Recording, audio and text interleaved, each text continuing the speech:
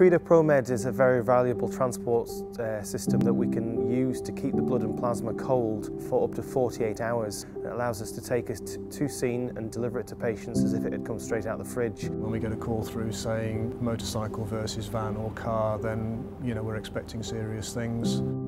John had gone into the side of a van, probably at some speed.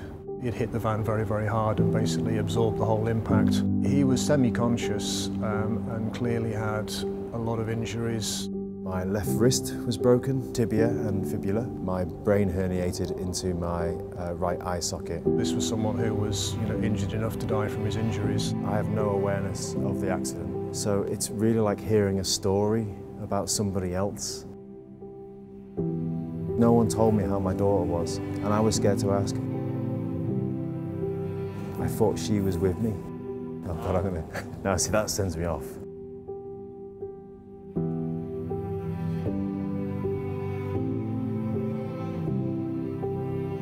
I wouldn't be here without the crew here, absolutely, without a shadow of a doubt, but I wouldn't be here without the plasma. Really, without that box technology, we wouldn't be able to do it.